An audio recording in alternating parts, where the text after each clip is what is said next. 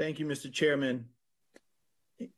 And thank you, Madam Secretary, thank you both for your friendship and your leadership. And I want to thank everyone that is on the call today. Folks, as the Secretary mentioned at the beginning of this call, we got word of the President's decision. And I'm sure we will hear more from him this week. And I just want to say this on a personal level. I am emotional about the President's decision because this President, Joe Biden, has been a transformational president. He's been a great leader. He's a good man, a decent man who has done so much for this nation, but so much to see us as people, to value us, to fight for us.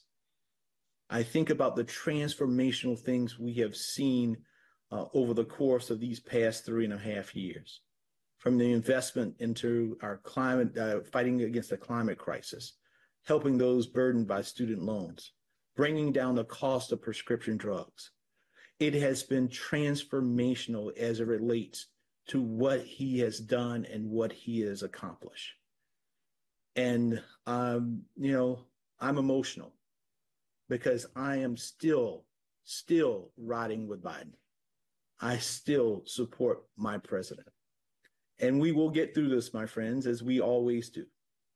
So I just wanted to put that on record that I love Joe Biden. And I'm so appreciative of his leadership over these years. I'm honored to speak with all of you. The Credentials Committee plays a critical role in our party and our convention. I want to thank you for your leadership in guiding this process. Again, I want to say thank you to Jim Roosevelt and Marcia Fudge. On behalf of myself and the co-chairs, I want to thank all of the credential members who have been elected in every state and territory, and the at-large PLEO members for being with us today. We also want to acknowledge everyone who is online watching the live stream of our meeting. One of my great honors as chair of the DNC is working with all 57 states and territorial Democratic parties to ensure that Democrats everywhere have the resources they need to win elections. Across this nation, I see the hard work, the dedication, and commitment you all have to our party and to our country. I see it every day on the ground. I saw it in the members of the Rules and Bylaws Committee, and now I see it in the Credentials Committee. You have worked tirelessly to ensure that the seating of delegates and alternates is done in accordance with our rules. And you've committed to ensuring that our delegates represent the diversity of our country. Our committee is representative of every American who wants to be heard and be a part of this process. Those are the values our party speaks of, and those are the values our party stands for. So thank you again to all of our delegates, and thanks to each and every one of you. Our delegates depict the diversity and the inclusivity of our party, and our state delegates represent the people in their communities. So thanks to you all, we will execute the most successful convention in our party's lifetime. And thanks to you, we will nominate a Democratic president, and we will defeat Donald Trump and J.D. Vance. So thank you all again for all that you do. You're on this committee because you are Democrats who believe in our democracy and country. You believe in the electoral process and every voter having a voice in who represents them. So today, that's what we are going to do, is to fight for those values and to make sure that we seat our delegates. We're all in this together, my friends, and I'm so glad that you are here today. So with that, I will turn it back over to my dear friend, Secretary Marcia Fudge. Thank you so much, Chair Harrison. Credentials Committee members, your participation today is truly admirable and appreciated because you play no small part in electing our nominee and protecting our democracy from MAGA extremism. While Trump and extreme Republicans aim to tear down the diversity and freedoms that make our country the envy of the world, Democrats are celebrating our differences and championing our individual strengths. Our convention and the work we do on this committee reflect those important values. And critically, those values are best represented in our candidate. President Biden, to this point has spent his years in public service, fighting for vulnerable Americans, expanding freedoms, and building an economy that works for everyone. And I know that our new nominee will stand for the same things. We are a stronger America because of the work that he has done. We need to finish the job as Democrats. And I think it is very, very important. And I am truly honored to co-chair such an important process. I thank you, and I will pass it back to Jim. Thank you, Secretary. And I want to thank you all for being with us today. I want to echo the comments made by Chair Harrison and Secretary Fudge. The Convention Credentials Committee is a critical key to making our convention a success, and our job, all of us, is incredibly important. As you vote on delegates today, you're helping us take one more step toward nominating the strongest possible candidate for president and candidate for vice president of the United States. They will be champions for democracy, freedom, and the American people. And in August, those are the values our convention will uplift. While Trump and the RNC spent 4 days spreading fear and hatred, maybe about 15 minutes spreading unity, and the rest of 4 days spreading fear and hatred, the DNC represents the diversity and love of our country. Our delegate selection process is designed to ensure every voice and vision is heard, and our state and territory delegations accurately represent their respective electorates. And today we see that that is more important than ever. That's why we designed it this way. As a party, our strength is in our diversity, and I'm so proud to see the incredible people here today as active participants in democracy. While extreme MAGA Republicans run with Project 2025's agenda to tear down the systems and the progress that we hold so dear, you are fighting to protect our country's future. Thank you again, and now I'm going to pass it back to Marcia. Thanks, Jim. As we get underway today, we must first establish that we have a quorum of the Credentials Committee members present for today's meeting. To register your attendance, please open the Credentials Committee meeting homepage on your browser and mark yes on the screen. Members, you will need to have 2 windows open in your browser or the homepage open on a second device during this meeting to participate in this Zoom meeting and to vote on committee business. If you have any trouble, please send a chat to member support. Again, please keep both browser windows open during our meeting. A quorum is constituted by a majority of the total votes present, which is 91.75 votes. Staff, if you will confirm for us that we have a quorum.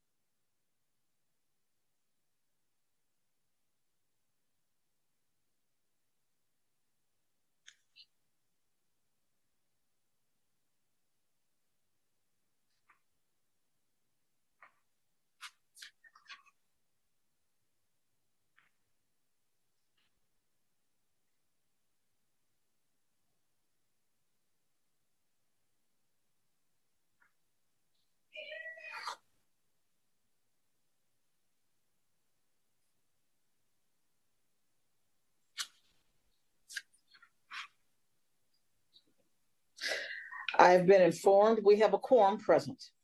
With that, I will now ask the DNC's parliamentarian, Helen McFadden, to review the committee's rules of procedure that will govern today's meeting. You received a copy of these rules via email, and they are also available on the Credentials Committee homepage. I would note that the proposed rules of procedure supplement the rules of procedure prescribed in Appendix A of the call and include language to ensure our meeting is conducted in a way that lives up to the highest standards of accessibility and inclusion. Helen, please give us an overview.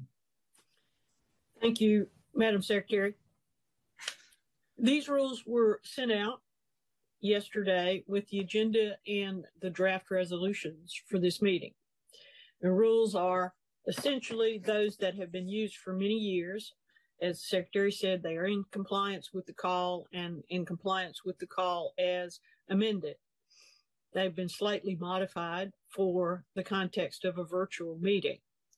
So I would call your attention to several things. All of the votes taken during this meeting will be on the electronic platform. As the chair has already asked you to open that up in order to show that you are present for purposes of a quorum, you should still have that open. It will be your means to vote. Please keep it open. These rules, if you adopt them, limit debate to 20 minutes on a main motion and 10 minutes in addition if there is any amendment to the main motion or subsidiary motion. Minority reports, if applicable, are fully described in Rule 13. And finally, there is a rule in this set of rules indicating that recognition will be given to persons identified from the Biden campaign who will be the recognized speakers. Everything else is at the discretion of the chair. With that, Madam Secretary, I believe that is a quick summary of the rules. Thank you very much, Helen. The chair will now recognize Everett Brown for the purpose of making a motion to approve the committee's rules of procedure. Good morning. I move to approve the rules of procedure. Thank you. The chair now recognizes Susan Valdez, who wants to second the motion. So moved. Thank you. We have a motion and a second. Is there any discussion?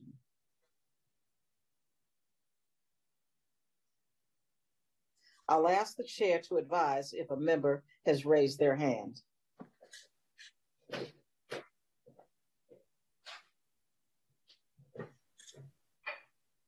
Seeing no further okay. Chair, seeing none. Seeing none, no further discussion. We will now vote on the motion to adopt the rules of procedure. Please cast your vote on the Credentials Committee meeting homepage.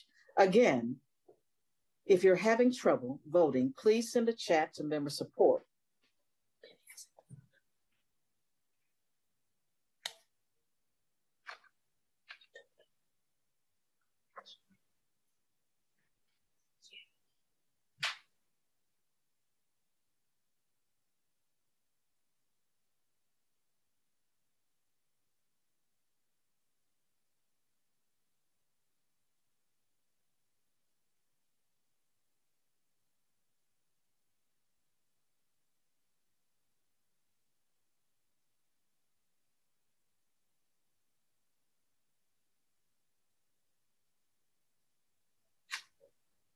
What is the outcome? The motion passes. The motion passes.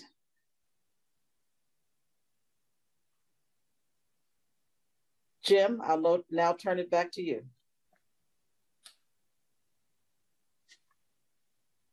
Of the Rules and Bylaws Committee's report to the Credentials Committee. This report provides an overview of the RBC's work regarding the 2024 delegate selection process. You may notice that I am one of the co-chairs alongside my fantastic colleague and the wonderful DNC convention chair, Mignon Moore. Mignon and I began working on the nominating process for this cycle right after the last election, and I'm so grateful to her for her friendship and her contributions to our party and our country. Under the delegate selection rules for the 2024 convention and the call for the 2024 convention, as adopted by the Democratic National Committee, in September of 2022. The DNC's Rules and Bylaws Committee, which you'll hear me refer to as the RBC, was given the authority to administer the 2024 delegate selection process. For the last 2 years, the RBC has worked closely with all of the state and territorial Democratic parties, the presidential campaigns, and others to oversee the implementation of the process for selecting all official convention participants. Part of the RBC's oversight responsibility is jurisdiction over challenges to the seating of delegates and alternates, which, pursuant to the rules transferred to the Credentials Committee on June 24, 2024, the 56th day before the convention. So that authority is now in this committee. There was a challenge to the implementation of the Mississippi Delegate Selection Plan filed on June 24, 2024. After reviewing the challenge, it was determined that the challenge was not properly filed in accordance with either the rules of procedure of the Rules and Bylaws Committee or the Credentials Committee, and therefore that no further action could be taken on it. Throughout the 2024 delegate selection process, the RBC has worked to ensure an open, fair, and honest nominating process for all who wish to participate as Democrats. In this spirit, the committee has endeavored to provide each state party with flexibility while following the rules set forth in the 2024 delegate selection plan and delegate selection rules, 2024 delegate selection rules, in the administration of the delegate selection procedures. The committee's overall objective is to have a small d democratic process that expands participation for voters across the country, as our capital D Democratic Party works diligently to do at all times.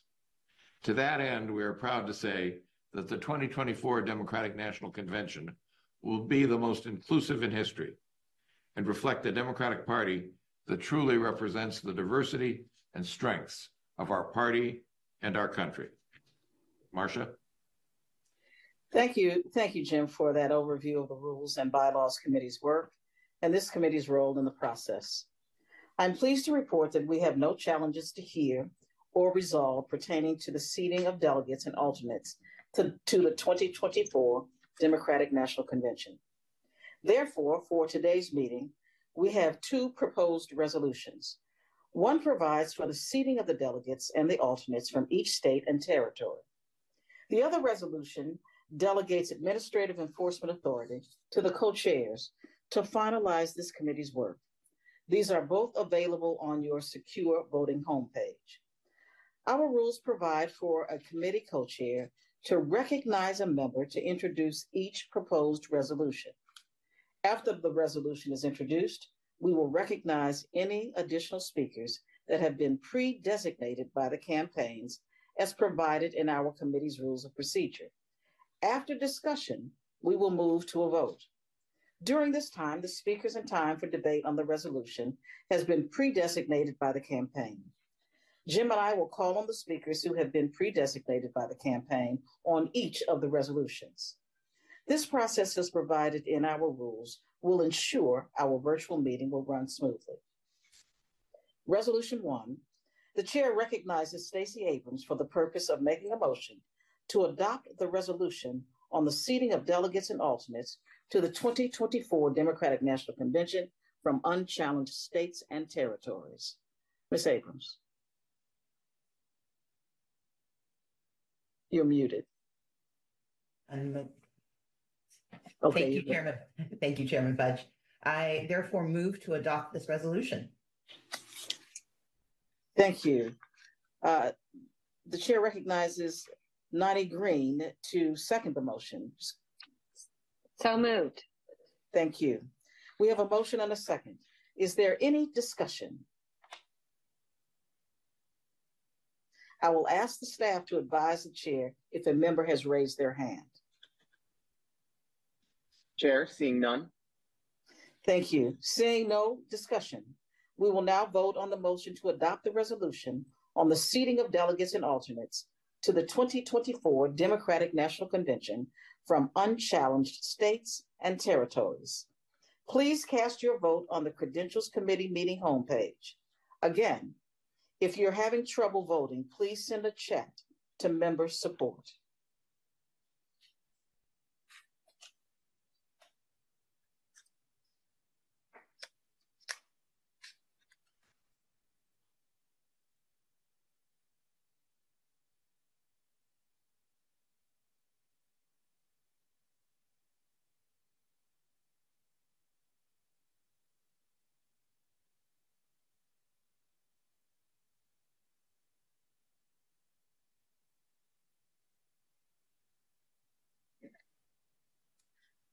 Motion carries.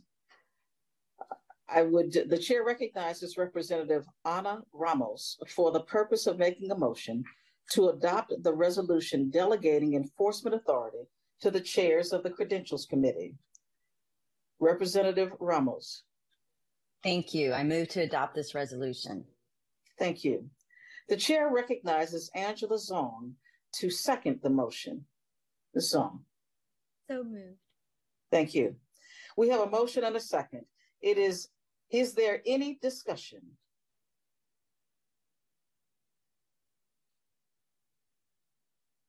Chair, seeing none. Thank you. Seeing no further discussion, we will now vote on the motion to adopt the resolution delegating enforcement authority to the chairs of the Credentials Committee. Please cast your vote on the Credentials Committee meeting homepage.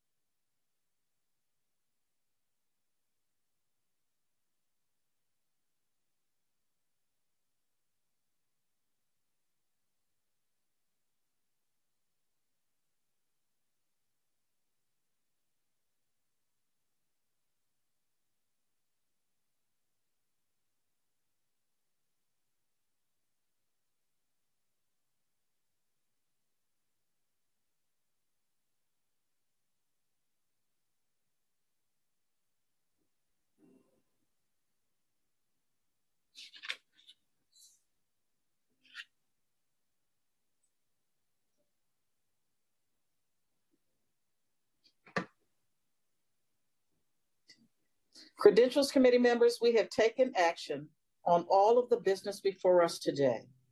The chair recognizes Senator Maddie Hunter for the purpose of making a motion to approve the report of this committee and authorize staff to make corrections as needed. Senator Hunter. I move to adopt the report. Thank you. The chair recognizes Diara Ballinger, who wants to second the motion. So moved. Thank you. We have a motion and a second. Is there any discussion? Again, I will ask the staff to advise the chair if a member has raised their hand. Chair, seeing none. Seeing no further discussion, we will now vote on the motion to approve the report of this committee and authorize staff to make corrections as needed. Please cast your vote on the Credentials Committee meeting homepage.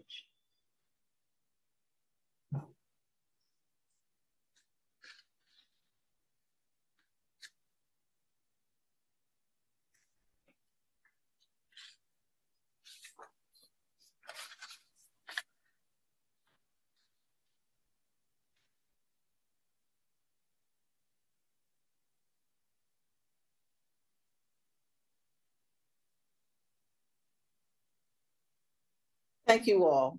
Jim, are you with us? If not, Jim and I are proud of the work. Okay, go ahead, Jim. So thank you, Secretary Fudge, for getting the essential work of this committee done.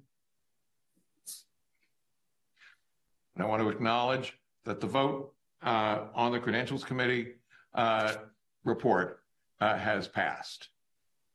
I want to thank everyone again for their participation in this meeting.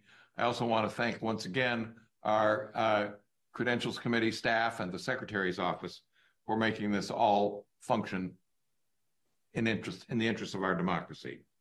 We appreciate everyone's input on these important issues for the committee to consider. I have no doubt that our party is going to work tirelessly to elect a president who represents everybody in this country and a vice president to support that president. We also are going to work tirelessly to elect Democrats all across this country. And I'm looking forward to seeing all of you in Chicago. Thank you so much. Jim and I are proud of the work we've accomplished. I want to thank you all of the members and staff who have been working so diligently on this meeting and to ensure that this was a smooth and seamless process. The strength of our party is in its diversity, and there is more that unites us than divides us. We all understand how vital this year's election is to our nation and our future. And I believe that we will win because we are the party that is on the right side of history. We are the party that believes in humanity and civility, in the rule of law, in the Constitution. I am proud to be a Democrat, and I am proud to have worked with this president, and I'm going to be even more proud to work with our next one. Members, we have concluded the business scheduled for our meeting today. Thank you again for joining us today. Have a wonderful evening, and we will see you at the convention and on the campaign trail. This meeting is now adjourned.